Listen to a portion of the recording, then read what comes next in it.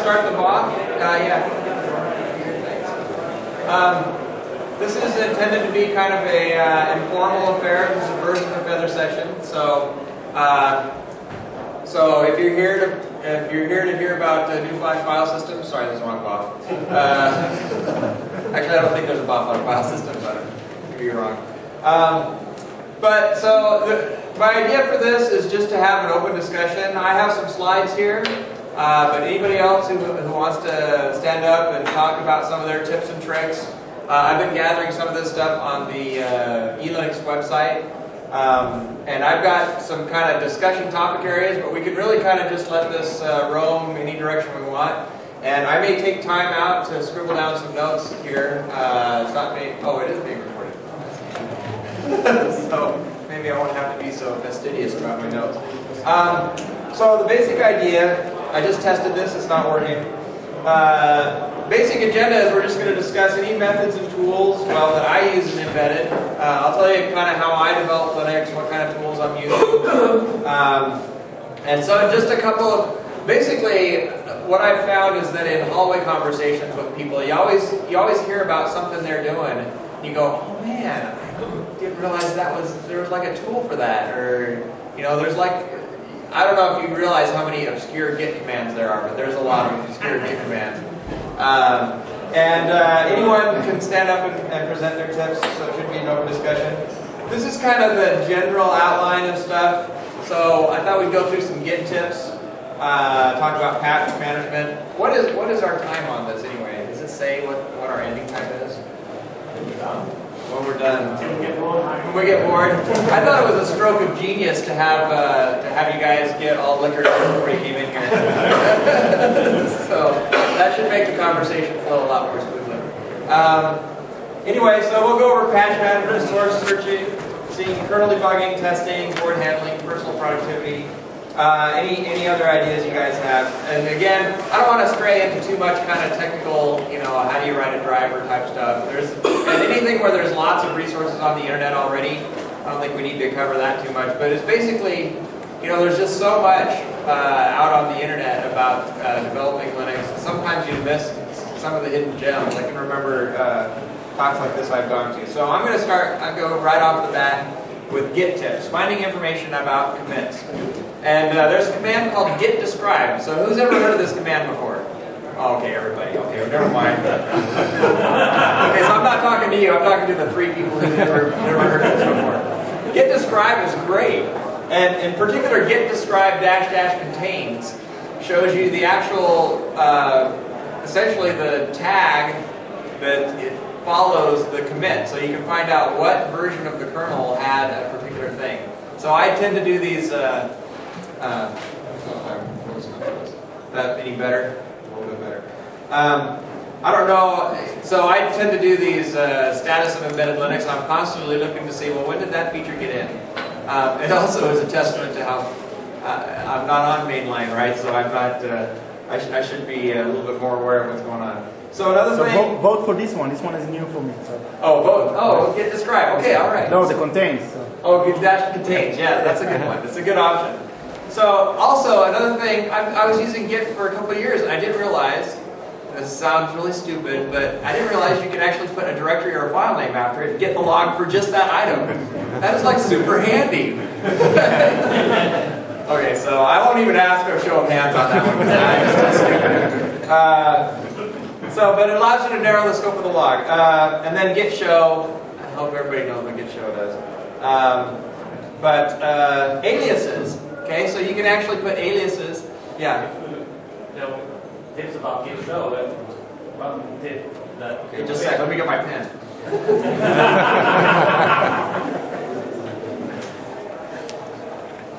One tip that took me a little while to go around after the commit ID and the file name.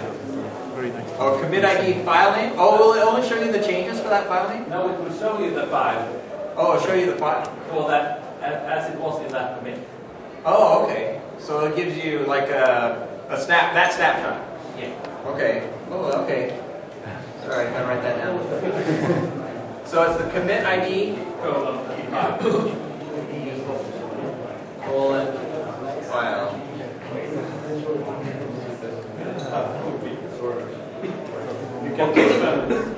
Can you path complete on Git show? Or on the... Okay. Yeah, okay, so that was interesting. Okay, let's see. Okay, so Git alias. I stumbled across this one and I use it kind of a lot. So you can make anything you want into an alias, right? So you can essentially define your own Git commands, which you could, in a way it's a little bit weird because you could just do bash aliases or something, but you know, you can, so instead of log I use something called LG without the O, and it gives me a nice colored listing of file names. And I was going to, there's all collections of Git aliases. If you just Google Git alias, you can find all kinds of things that people have come up with to do it. The one thing I get a little bit nervous about these types of things is because what you end up doing is you end up having your own custom Git environment. And then, you know, like when you're at a conference talking about Git commands, you could be spouting off stuff and no one's ever heard of it. So you got to be a little bit careful with that you don't get too outside the mainstream. But for sure, you should use, you know, Git alias commands and stuff. Anybody else have like a favorite thing they like to alias in Git? CM. Okay, what's? CM, check out master. Check out master. Okay. CM, Git CM. Okay. Yes, you can. If you're tricky, you can like you can use all of the CVS commands like CO, CI, like that. But that's probably not recommended. That'll just confuse you more. Okay, so a couple other Git tips. Okay, so Git annotate. Okay, I don't know. Again, I'm not going to ask for a show of hands. So who has used Git annotate? Okay, so Git annotate is really cool. It gives you, for every line in a file, it shows you the commit ID for the last commit that touched that line. So if you're looking at a file and you're going, when the heck did that get in there? Or who put that in? You can actually do Git annotate, and if the line is unique enough, it can't be like, you know, an empty line. Oh, it is. Git annotate is the same as Git link. Oh, okay. So vote again. Okay, different show, completely different show of hands. Who's heard Git link?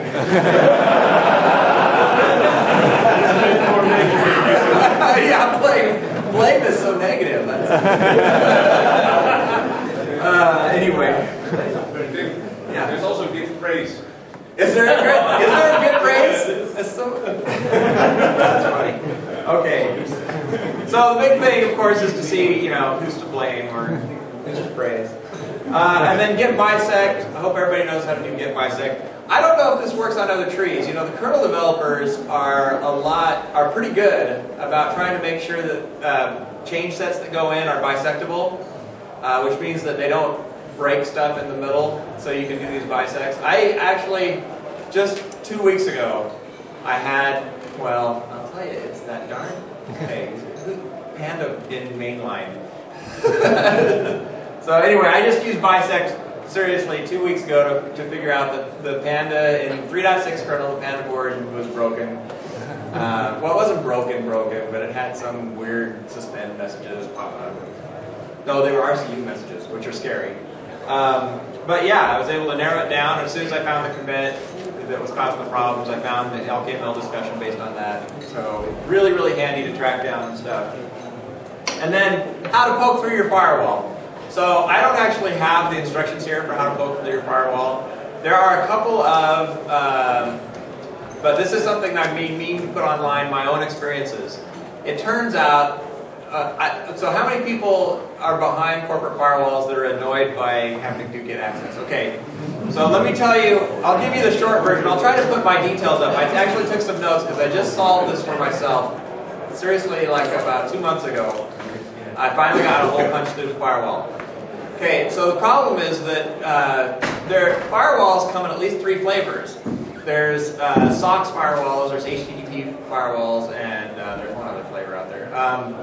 And you have to kind of know which firewall you're trying to, or which proxy. Sorry, proxies come in 3 flavors, and you try to figure out which type of proxy you're trying to punch through. In my case, it turned out that I had to go through a proxy in Japan that was only accessible from a machine in Japan. And so I had to set up an SSH tunnel to a machine in Japan that I could then proxy out through. So now I've probably described so much of Sony's internal security that you can all break in now. But anyway, if you stick with it, and you can get, for years I had an SSH tunnel through that only went to kernel.org. And it worked really great until kernel.org went down. And taking Android with it, and Google got disgusted and took their Android stuff somewhere else, and then I couldn't get the Android stuff. And so, but anyway, I finally got that resolved. I'll put a page on the eLinux wiki about my experiences with Git and proxy. Hopefully it'll help someone. I found that the information out there is confusing because I didn't find a single source that described, the different types of proxies that you have to deal with. Okay, and then I did an email thing on on CELinux Dev mailing list and and a bunch of people said, "Oh, Git rebase." I think a lot of people are doing Git rebase, and the use case here is when you have to refactor your patches, which I do. I'm kind of a sloppy developer. I'll go super fast, write up, get my prototype working, and then a month or two into the project, it's time to actually go back and clean stuff up, and then it gets really painful. And so what I tend to do is I tend to just bundle everything up at the end of the project into a single large commit, and then I've got to refactor it back out. And so Git rebase, that's exactly what Git rebase is for. Minus fix up and minus auto squash will be on that list. Okay, wait, say that again? If you're going to do rebasing, you can use fix ups to change your patches very easily. Okay, minus fix ups? Or git commit. Git commit means just minus fix up. Oh, git commit minus fix up. Is that the same thing as git commit amend? No. You give the SHA ID for the commit you want to fix. Oh, you can fix one back in the history? Yeah. Oh, so okay. then, if you use git rebase minus I and minus auto squash.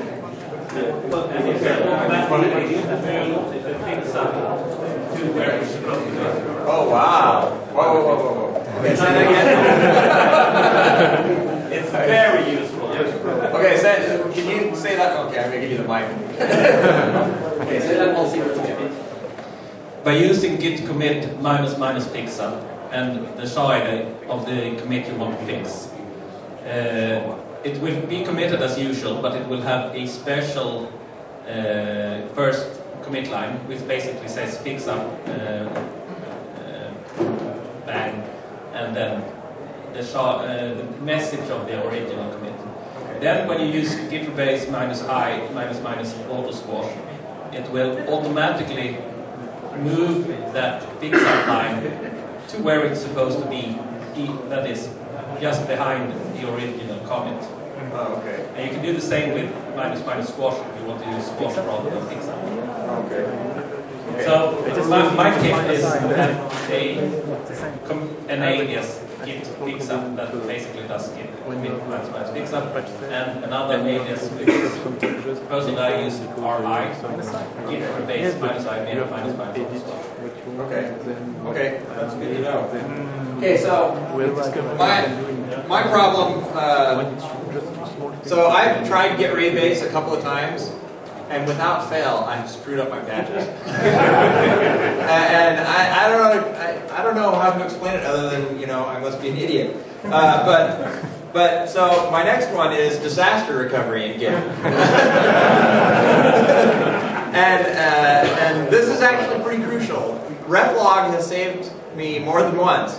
Okay, it turns out that besides the commit history, there's this whole other completely shadow thing going on where Git records the crazy stuff you've done, any commands that have altered the tree, and you can go look at that with Git reflog, and this happens. I have to do this all the time, and I think I'm doing Git wrong or something. But even if you reset your tree, it's still in there. That's the beauty of Git. There's a black box, there's a bag in there, and if you can just get the top of the tree commit ID, you can pull your stuff back out again and get back to a state where you can, resume damaging the tree. So Git reflog. Anybody else have? Well, we could be a bit more proactive and set a temporary prompt before you do the rebase. Well, yes. Well, I do that. So it shows you how bad I am. Or copy the whole. That's the easiest way to get back to where. Yeah, it is. So yeah, you can do branches, temporary branches. Also, sometimes I'll do a stash, but then I'm never sure because then I've got more stuff to keep track of eventually, right? With the stash. Any other Git disaster recovery tips? You can I use a red log. Pipe up your all for just print $1 and you get all the SHA1. Pipe that into GitK and you get a visual representation of all the commits you've lost. Oh, okay. Which So is quite nice, just to visualize the stuff you've lost. So you pack.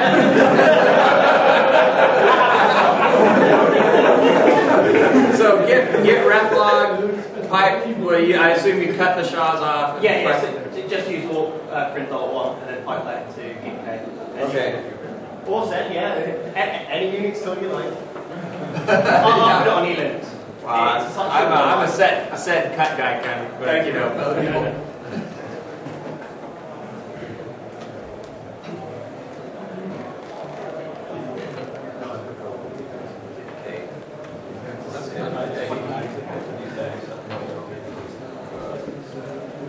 Okay. Okay, so that's let's see. I think that may be all I've got on. Okay, so that's all I've got on Git. Anybody else have any other Git tips? Yeah. For partial Git commits, if I have just like you a big patch or big change, and I want only to commit 5 lines of it, I use Git Cola. It has a really nice GUI. You can select single lines and add it to a patch. So Git cooler? Cola. Okay. Like Coke. Like Okay. Coca-Cola. Yeah, but So did I already do? Let's see. Did I do the Git rebase? Oh yeah, Git add -p. So if you are kind of doing this as you go along, which is not my mode of operation, but you can actually stage individual hunks in your first commit. This is for people who run the compiler the first time and get no errors. You can, or if you just want to fix up the last thing you did, git commit event. Okay, so now let me tell you why Git is not the most perfect thing ever.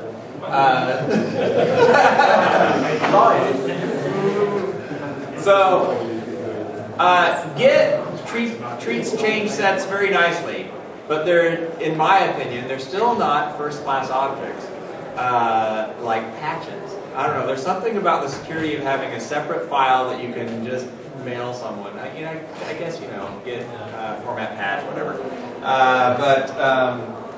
But at Sony, in our version control system, source management system, we actually use Git and Quilt. And so we actually maintain a series of Quilt patches that are under Git management along with the kernel source tree. And that means that we actually end up refactoring, and we do that for a couple of reasons. But one of the things is that you may find if you're managing a tree for a long period of time and you have, okay, so I'll admit it, you have changes that are out of tree perennially, which we have, the Sony tree has about 2,000 out of tree patches. And they come from a variety of places, and sometimes we don't want to mess with the patches, and we want to maintain the ordering. It turns out when you get up to that many, it really starts to be a problem to manage patch conflicts. And so the actual sequence of things is pretty important. Now, I'm sure there are some tools, right? There's Git, there's a Git-based one, Stacked Git or something? STGit. Yeah, STGit. I haven't used that one, but has anybody used it? Does anybody swear by it? Yeah. Okay, so do you have anything you want to say about it? It's great. It's great. Okay, there you go. Stacked Git is great. So what I do is I use Git for my development work. The dirty secret about Quilt is that Quilt is not. If you can mess up Quilt. It does not track your file changes until you've added them to the index is not as clean as Git's. And so you actually can get into a situation where you've lost changes before you've committed stuff in Quilt. The other thing that we have, because we're quilt based, we have a way to remove all of the changes to our kernel and verify that there's nothing that crept into the tree that is not part of our managed change sets. And so we do a very common thing we do before we do a commit is we have a pre-commit script, or at least I do, that does a quilt pop dash all, and we actually do then what is a base diff. We diff our kernel against a stock kernel.org kernel and make sure that there's no changes in there that are not have not been captured. If we get output from base diff, we know that some change is in our tree that is not from one of our quilt patches. Then we push them all back up, and then because quilt does not manage files permissions, we have to fix up the file permissions. But that is if you're using a quilt-based flow, and actually a lot of trees are. I don't know if you've noticed the stable trees are using quilt. I think most of the distros, the desktop distros, are using quilt as well. But because I'm so bad with, so go ahead. I was just saying, you can use, I can't remember the exact command, Git quilt apply or? Yeah, there's a quilt of, I just heard about that like a couple months ago. Yeah, that's quite right. And you can find a load of other stuff. And you've got like not Git format patches. Yeah. And yeah, you can just sort of specify the author and things and all sorts of stuff. The PTX disk uses it. They use quilt apply or? Yeah. Okay. So, and then also, because so some of this stuff kind of predates the modern era. So I actually wrote my own tools for splitting and managing patches. I have something called diffinfo, which is a little bit different than diffstat. It allows you to grep inside patches and extract hunks based on regular expression matches or on the path to the C module. And then on top of that, a split patch. So I can actually, pretty quickly, I had my own tools custom tools for splitting up patches. And I feel more comfortable. And then if push comes to shove, I just go edit the patch. And I've actually gotten pretty good at that. So if I would, it sounds like if I would just get less bad at doing Git rebase, I could dispense with these tools. But does anybody else have any other patch management tips? I don't know if I have any other ones. Okay. Anything for patch management? What? Sounds like filter diff from patch util, because some of that you can do filter diff. Filter diff. I'm not familiar with that. How you spell that? FILTRDI. FIL. Those are regex matching on paths and things. Filter diff. Okay, so what does it do? I'm sorry. It does like regex matching on paths within a diff, so you can split out patches for specific. Oh, okay, so very similar to what this does. Yeah. Okay. Oh, okay, yeah, filtered. Is that part of is that part of a tool set? It's called patch utils. Patch utils. Yeah. I think I've heard of that before.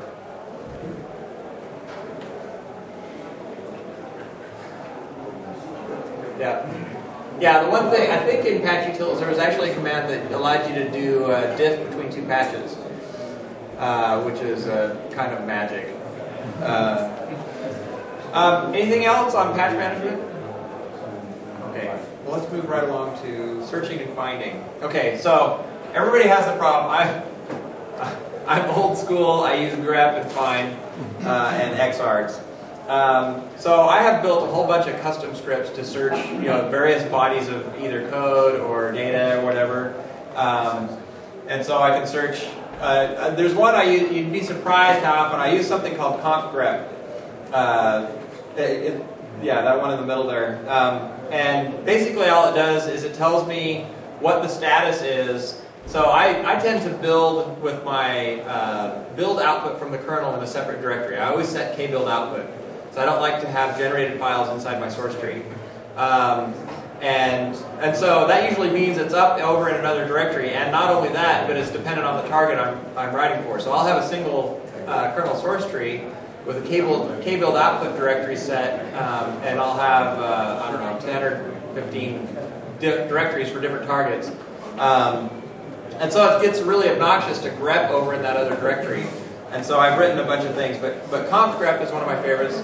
So you give it the lowercase search string, and it goes over and looks at the appropriate .config and tells me what the status of those configuration variables are, because it's usually different for different boards. But there's nothing like super magical here. I mean, these are all just really like one-liner, two-liner find wrappers. So what do other people use for searching and stuff? We had a really good tool put in our office recently called OpenGrok. And it's, I can't rate it enough. Because you find yourself, especially in our system, we've got so many different modules. This thing just analyzes all of them, and it's almost like a Google search for your entire source tree. Does it create like an index? So is it faster it's than all fancy indexing on Excel. Okay. It's like ELCE, but you can host it internally on your own VM or whatever. So you said it's like ELCE, so I'm sorry, what's ELCE? Put that ELCE up there! Okay. I would, but I have to show you what operating system we're running. I think it's based on that ELCE because of code. Similar. Okay. It's a web indexer. For Android, you might like Android Extra. Android Extra?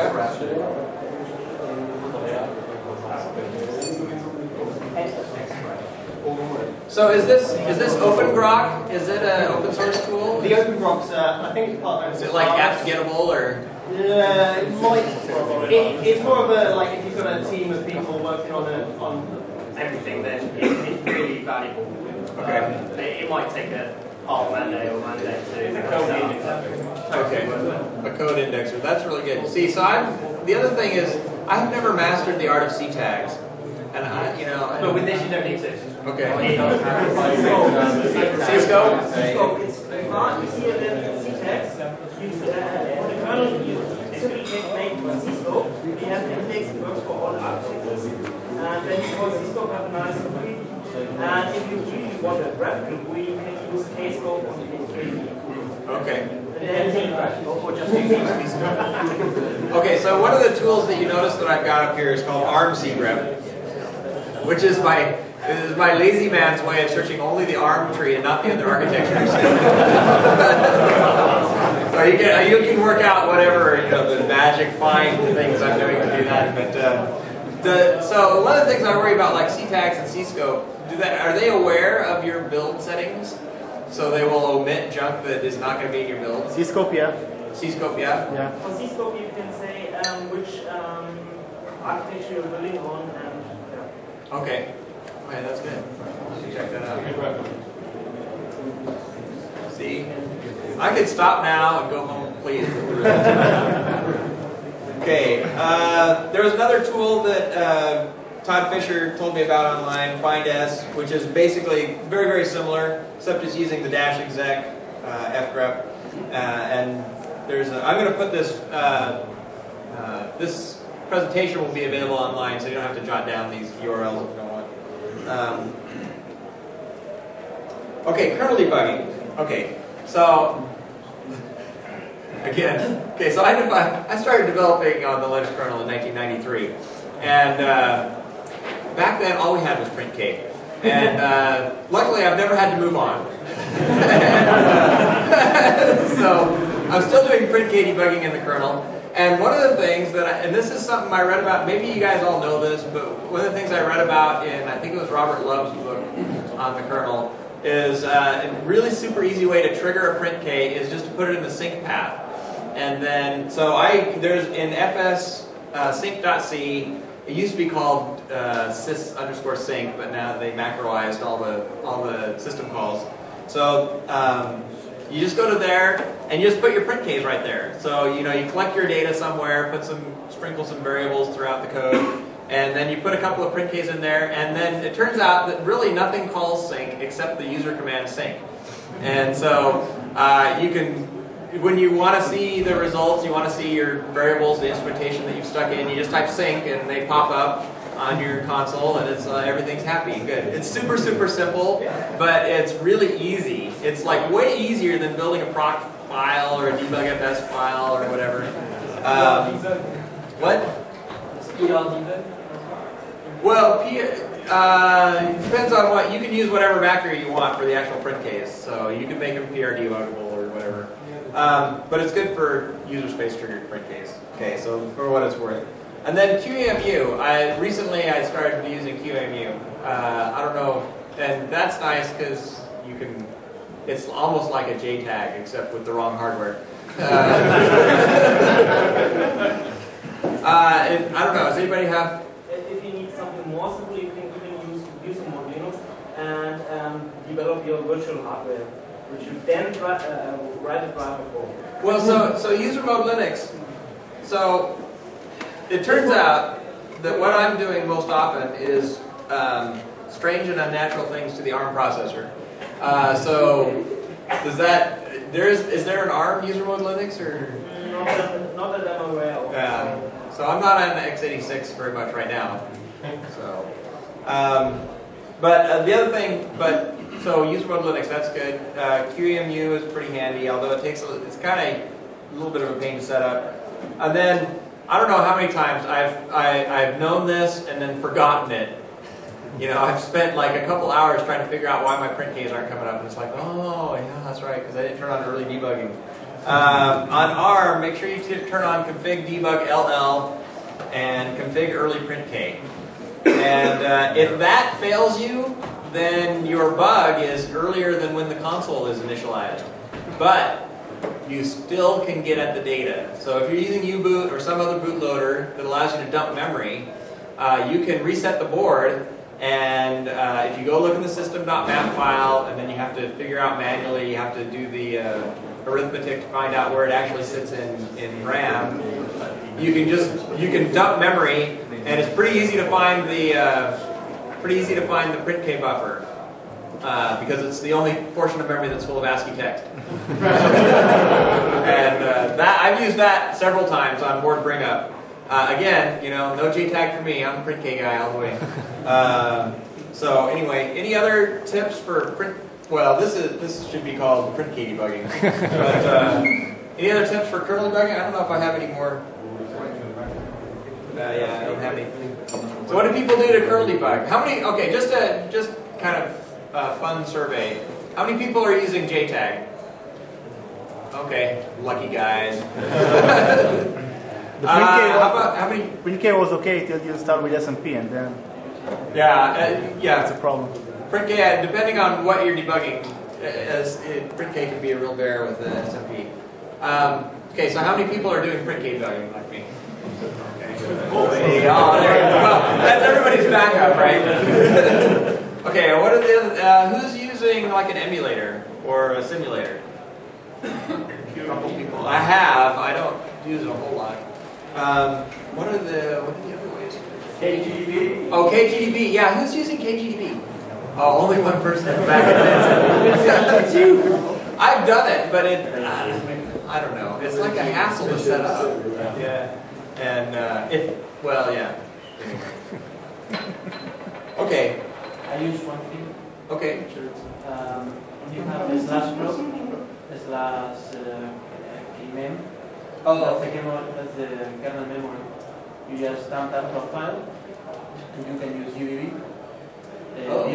VM Linux space. I think you have dumped it, and you can go through all the variables. That's very, very nice. Really? You can do KGDB on a KMM dump? Yeah. Wow. Okay, I gotta write that down. It's just a straight cat, or? Yeah, normal cat.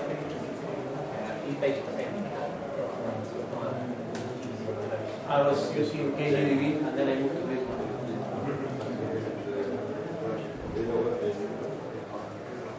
So is this GDB, then do you have to specify like an offset to the memory, or?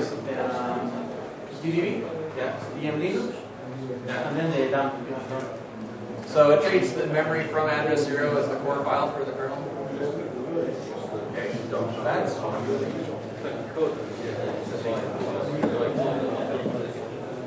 But of course you can continue. Well, yes. Okay, yeah. Another useful tool when working with Android is the Android RAM console. Oh, RAM console. Yeah, I didn't mention that. RAM console is really handy. And in fact, I think people have been working on integrating the RAM console stuff from Android with the P-Store stuff, and I don't know what status it is, but we really should be, I mean, even on non-Android systems, we should be able to get to a thing where you can look at the messages from the last kernel boot. I mean, gosh, this is what, the 21st century? It's not that hard to buffer stuff from one kernel boot to the next. So yeah, so RAM console, and we could probably do a whole thing on that.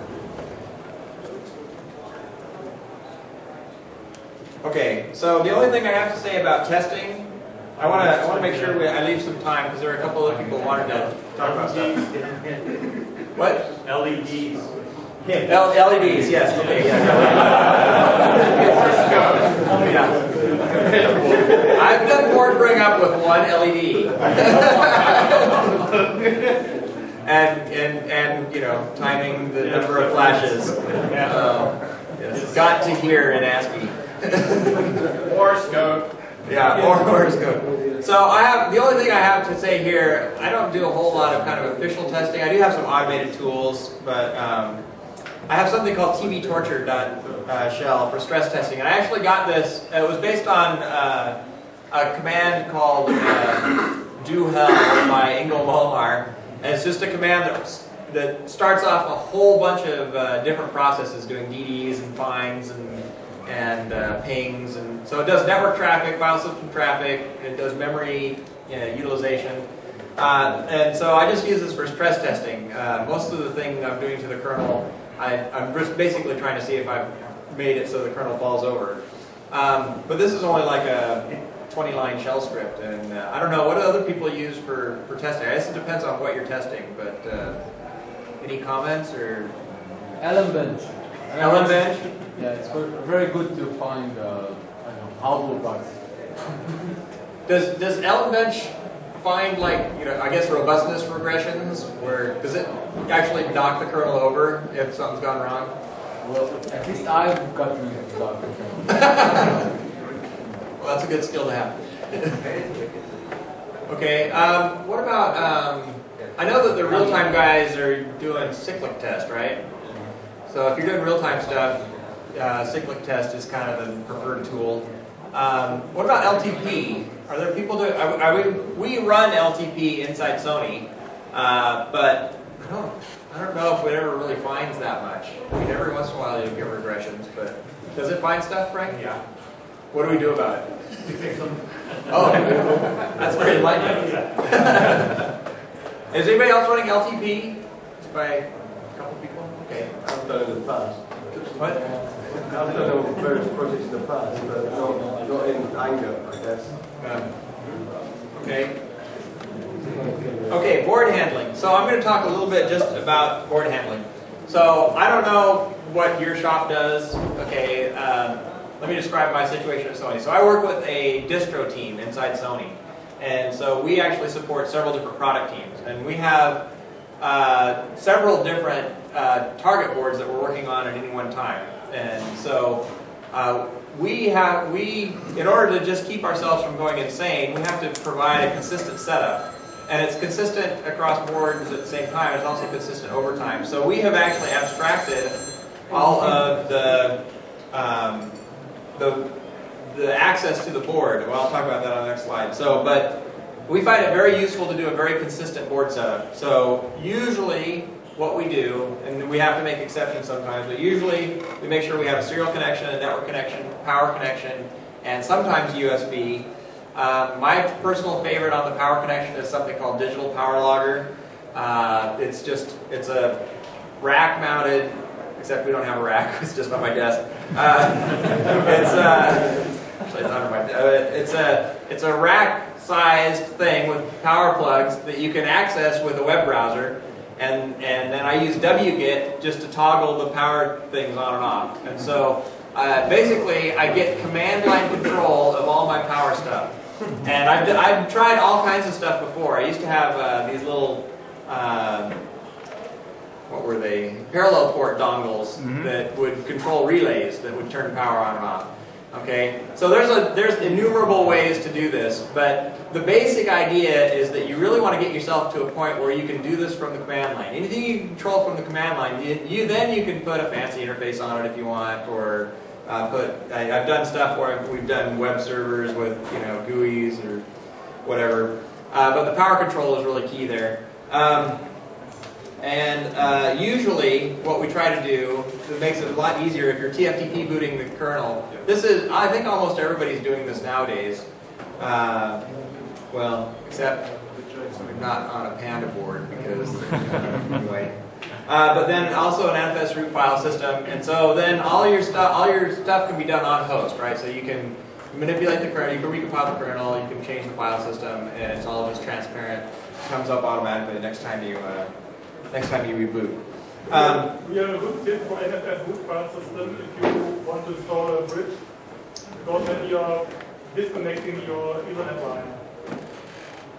I'm sorry, say that again? If you root FS over NFS and you install a software bridge, you sometimes disconnect your board from the NFS server.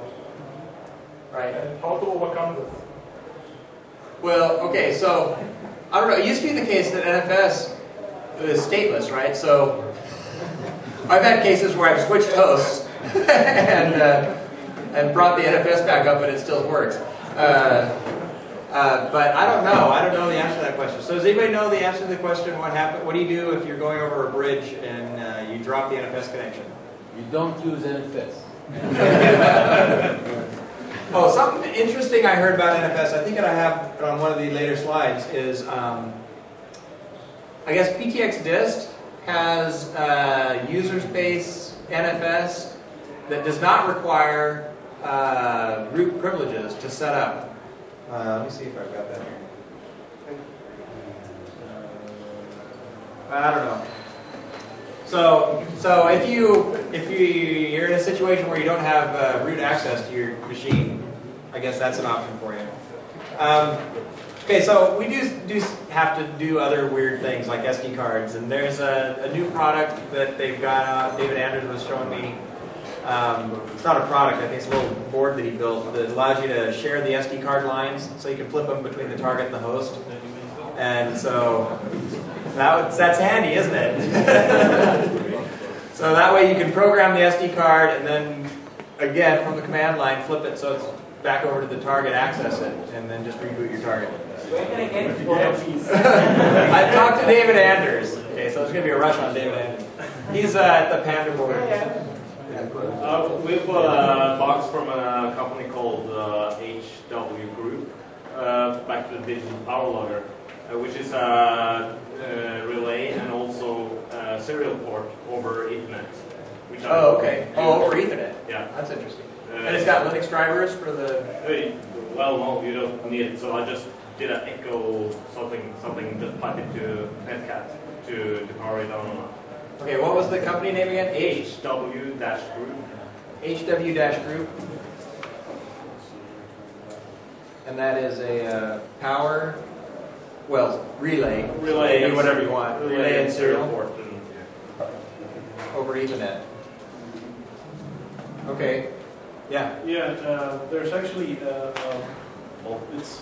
it can be built yourself kit from Velleman. That's 8 relay card that's accessible through serial port. It's really cheap, like 30 euros or something. We've used it quite a lot. It just takes the serial port input, but it can even take GPIOs in or signals in, so you can turn it on and off through serial port. Okay. And it's 3 polars. You can switch it between 2, which is very helpful if you have a header that has on and off positions on the board. Right. Okay. Yeah. For switchable power, I can also recommend USB controllable sockets. Yeah, I've actually done that before too. So you have a USB thing where, there's a driver, you can depower the USB and then it takes the power supply down. Yeah. Yeah. But you're working for Sony, just buy a remote power and that's it, no? Well, yeah, anyway. Okay, so now that we've got all our hardware kind of in the same consistent setup, we also want to access it from the command line in a very consistent form. And so we actually have a tool inside Sony called TTC. Used to be just target control, but it turns out there's some other Linux command called TC. But it abstracts the difference between boards. So I never actually access the boards directly using commands. I mean, we have these sub-commands that are like power switch this or minicom that. But what we do is we just have everything runs through TTC, and so we can access the board. Everything is scriptable. It's basically a thin wrapper over just shell script fragments. And it's remotable, so I do this all the time when I'm traveling. If I can get SSH back to my desk, I can do everything on the boards in our board farm, including compiling kernels, building, and the things that it abstracts are, what tool chain is used on this board, what's the name of the kernel image, what's the architecture, what def config to use, all the paths, how do you build a kernel for this, how do you install the kernel on this, and some of the boards are pretty funky. Like on the Panda board, I had to do a whole kind of SD card switching thing to set that one up. But also things like just console access. So some of our boards in development are using SSH, but I think most people are using SSH. But we have a couple older ones that the only network console we have on them is Telnet. And so instead of trying to remember that for every board, we just have these wrappers over everything. And then things like file system access. And so, like when I get, now the nice thing about this is it can also be layered on top of something else. So like if I'm using an Android board, most of this stuff just maps down to ADB commands, right? Because that's what Android has for accessing target stuff. But there's another item that came up, which is finding the TTY USB for a board. And this I got from someone. A guy had written a script called LSUArt that showed him which USB devices were on which ports. So I actually, if you are interested in this LSUArt command, let me know and I'll get a hold of Todd, or you can just follow the thing on the email list. So that's pretty handy because sometimes we have in our we do almost everything through serial to USB, and in our lab, I don't know how many we have. I don't know, at least 10 USB connections over TTY, and when you upgrade things, sometimes they change numbers. This is also kind of similar to that. You can also use by ID. What? Yeah, you use def serial by ID, and then you connect always to the unique ID of the serial converter. The FTDI of the EEPROM. Serial what? And then by dash ID. Serial by ID. Def. Okay. So if you move it to a different port, it still gets the same name. Okay. Well, that's good to know. Also, instead of using minicom, I use a screen. Screen? Yeah, use a screen on the serial port.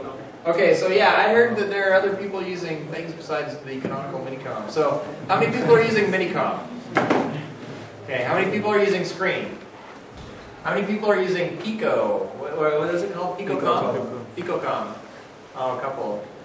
My understanding is that the PicoCom users are the most enlightened, but so anyway, that's what someone who was using PicoCom told me. So Seer2Net. Jean-Christophe told me about this one, and I don't know that much about it. I think it's for dealing with old multi-port serial boards. If you do that, then we're doing everything through USB to serial to USB, so we don't really have to map much of it. Okay, and then this is the thing, PTX-dist and Bearbox. You can load the kernel via NFS. And I'm not sure how they're doing that, because I don't... Anyway, I'm not sure if that's a typo or not, but it does not require root privileges on host. So if you want to set up an NFS or a network, boot system for your machine, and you don't have root access to your thing, that you can do that. You can copy images over the serial line. We've done that before. Okay, then I have a little bit about personal productivity. Before we go into that, are there any other board management type things. How do people manage your boards? What do you guys do when you get a board? You break it out, sit it on your desk, connect the cable.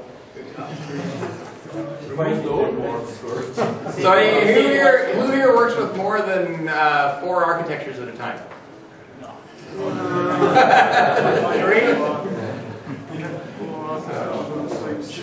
It's not true anymore. It's not true anymore. I used to work with a lot of different architects. How many are dealing with more than 3 boards at a time though? Yeah, that's a lot. And do they all have U-boot, or what's the bootloaders of choice these days? Little kernel. What? Little kernel. Little kernel? Is that like a K-exec thing, or? No. Oh. There it works.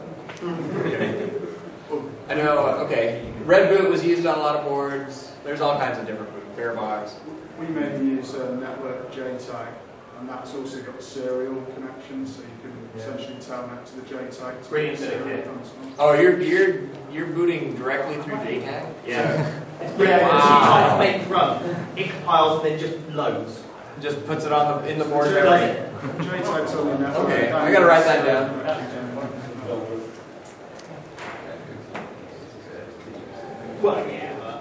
Well, yeah, and there is, if you're doing, everybody knows about fast boot, right? On if you're doing Android stuff, one of the fast boot command line options is to shove the thing over the USB port to directly into RAM. So that one's pretty handy. Let's see here. Okay, so there was someone else who approached me that said they had a couple slides. Who was it? Are they here? No one's gonna fess up. Okay. I wanted to give them a chance real quick. Oops. Oh, that's not good. Yeah, it wasn't working anymore. Okay, so personal productivity. Okay, this is completely unrelated to embedded Linux, actually.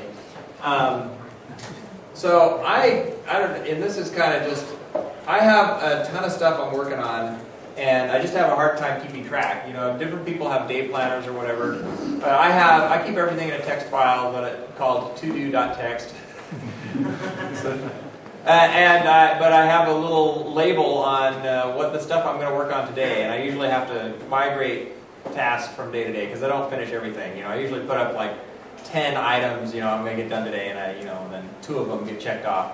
Then I have to move the next 8 to the following day.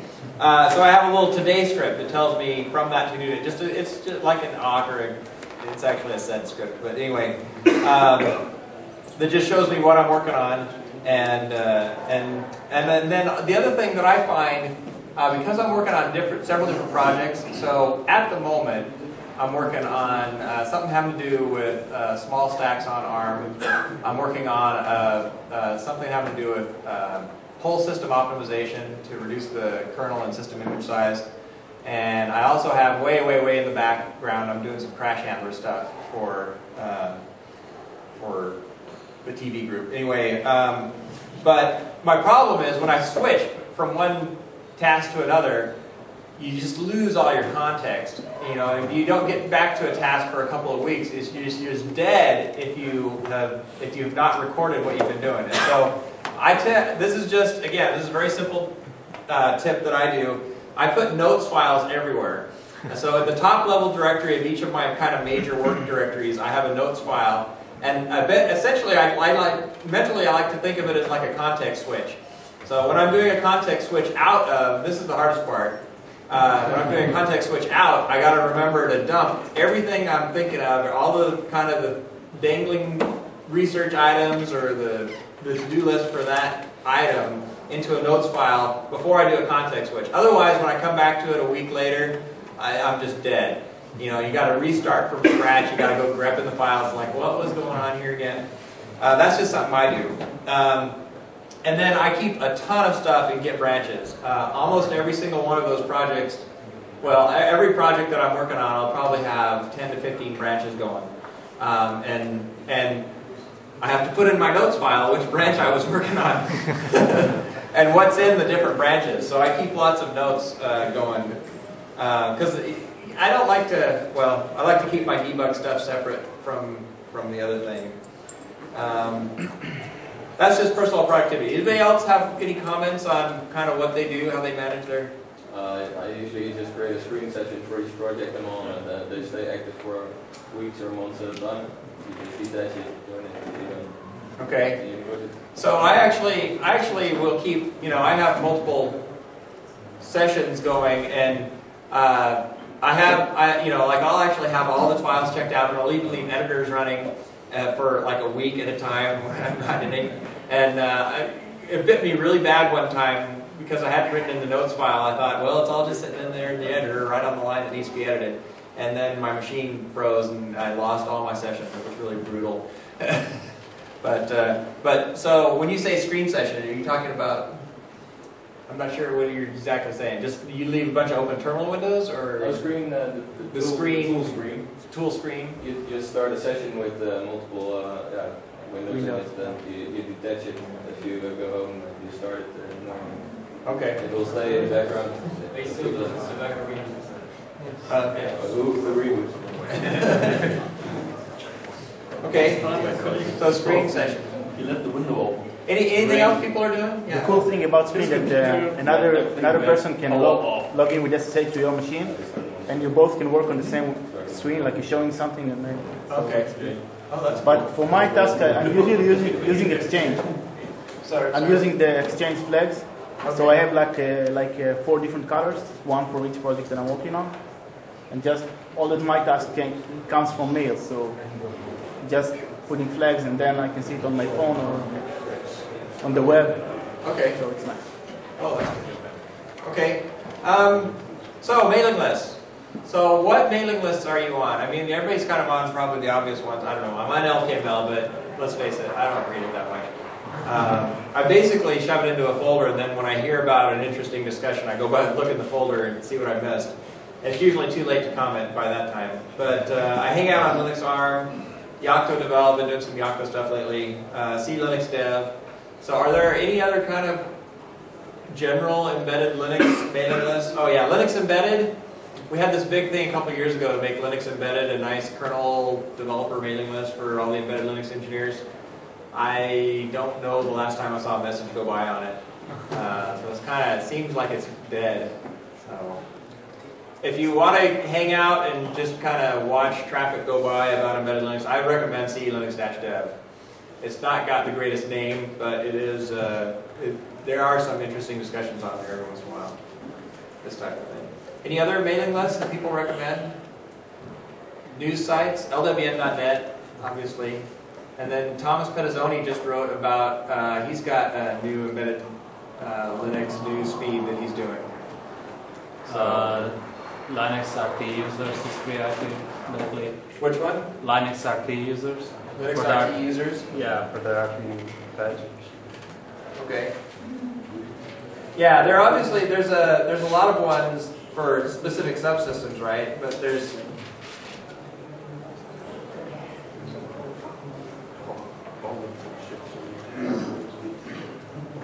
okay.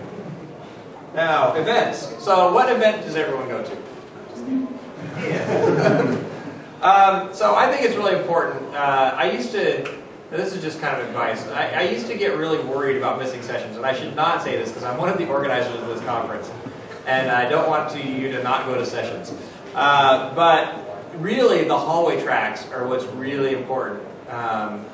And not that you don't get good information. I saw some great presentations today. You know, I'm going to go bang on F2FS, and I got some ideas from other sessions to stuff to go look at. But if you're spending all your time in session and you're not actually out in the hallways talking to your peers, your embedded Linux peers, you're kind of missing out. And so that's really important to make sure that you're talking to people. And don't be afraid to approach people who are kind of like the maintainers or the luminaries and ask them their opinion about something. Some of the best advice I've gotten has been a 30-second conversation on a bus. To the social event. I got something in San Diego, saved me like 2 weeks worth of effort just because I was willing to talk to a guy, and you know, I didn't think this guy was going to know anything about my problem, and he didn't, but he still gave me advice that was very useful. So the conferences I attend, ELCE and ELCE Europe, LinuxCon US, I go to. There's not a whole lot of embedded, but there's kind of getting more and more. LinuxCon Japan, LinuxCon Europe, I attend because it's co-located with this one. But what do other people go to? I know Plumbers seems to be the new OLS. Is anybody who goes to Plumbers? Anybody here go to Plumbers? Oh, there's not very many. Okay. So, well, I don't want to diss on a conference, but other regional events, are there other things? Like I did not know that France apparently has an embedded Linux, some kind of event. I just heard about that a couple weeks ago. And then, Japan has these things called Japan Jamborees that are conducted in Japanese mostly, but there are some English talks, and I attend those by Skype. So are there other events that, like FOSDEM, who goes to, you guys say FOSDEM?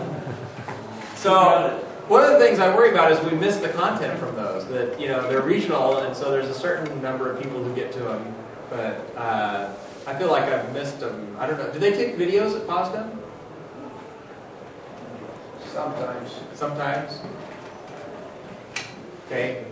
What else do people attend? Are there other conferences people attend, or? Well, maybe I get out more than you guys. Linaro. Oh, Linaro, yeah, Connect. Yeah, that's actually really good. Yeah, and they're streaming stuff now. So you don't have to, pay to go to Copenhagen. Now, Linaro Connect was just last week in Copenhagen, but they streamed a bunch of their sessions. So if you're interested in one of the work group meetings that they're doing there, it's all open and streamed. So that's really good. Are they stored anywhere? What?